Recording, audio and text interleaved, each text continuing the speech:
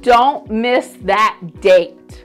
Today, we're going to talk about those pesky contract deadlines. Deadlines are actually one of the most important aspects of a real estate transaction. They are so important because the dates in the contract can actually affect your outcome.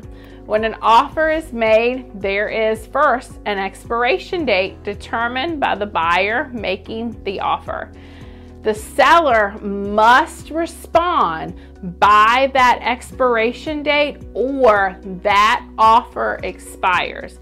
So most of the time, there's not much time to consider an offer because the buyer wants an answer right away, especially in this competitive market. So usually the buyer gives you 24 hours or less.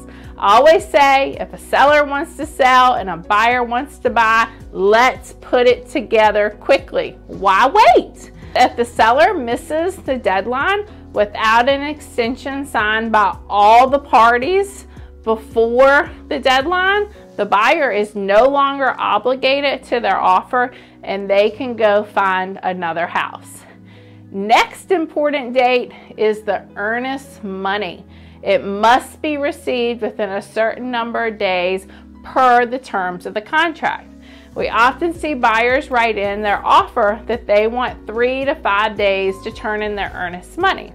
If the earnest money isn't delivered where it's supposed to go and the receipt in hand by that deadline, technically, per the terms of the contract, the buyer is in breach of the contract.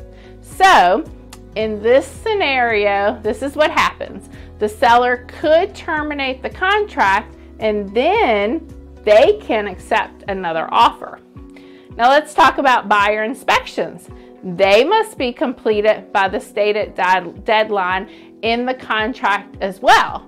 And a request for repairs must be sent to the seller prior to the expiration of that deadline with the inspection reports. This is the buyer's opportunity to ask you, the seller, to complete items that they want to have repaired at your expense. Now, if the seller doesn't receive a request by the deadline, the buyer is then obligated to accept the property in as-is condition, so with no repairs as it is that day. For example, if the buyer determines that the roof is leaking and the request to repair it isn't received by the deadline, they then accepted the property in as-is condition.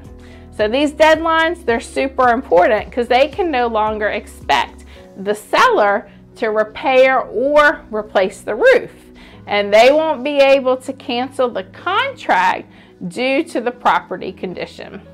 They always can still try to ask for repairs, and a lot of times buyers do, but most of the time it doesn't happen. Once that buyer sends the repair request to the seller, then we start the repair negotiation period. So between the receipt of the repairs request and the resolution deadline, we renegotiate to make sure that both parties have come to an agreement together on the repairs that you, the seller, will agree to do. Now, if the buyer and the seller can't reach an agreement, or you, the seller, don't respond by that resolution deadline, the buyer then has to decide whether to back out of the deal or take the house in as-is condition. And if they don't respond by the resolution deadline, then they're taking it in as-is condition.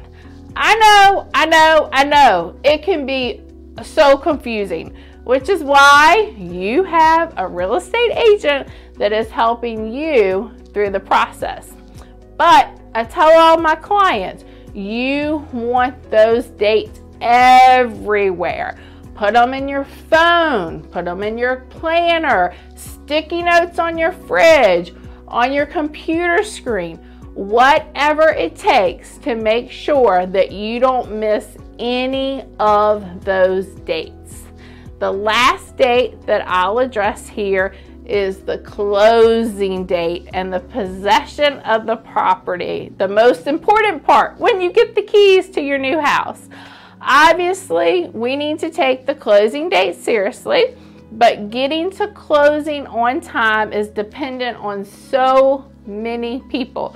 You've got the lender, and the lender has the loan underwriter, and you've got the appraisers who are always running behind, and the escrow company, and if you need a septic inspection, and it just goes on. And sometimes you realize you just can't close on time and meet some of the other deadlines. So then it is critical that we negotiate a contract extension before the deadline expires. I realize this is a ton of information here to digest, but of course, if you are working with an experienced agent like myself, they'll be able to help you monitor the necessary dates and deadlines. I want to help you establish roots in Central Virginia and set you up for selling success.